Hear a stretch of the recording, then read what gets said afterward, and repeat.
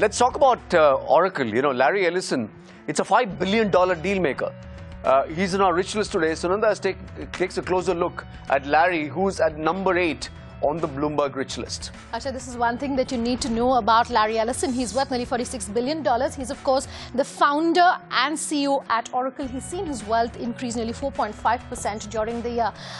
We understand that Steve Jobs was one of the photographers as Ellison's 4th wedding, and pretty much like Steve Jobs, was also adopted at a very early age.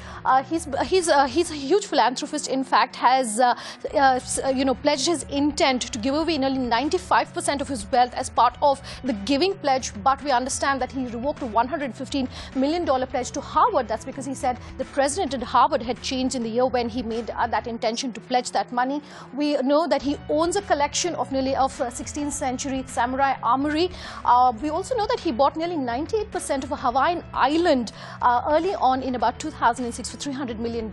He had a bit role in Iron Man 2 in 2012, but his daughter, through her production house Annapurna, has backed some very offbeat films, including Zero Dark 30, which went on to win quite a few awards.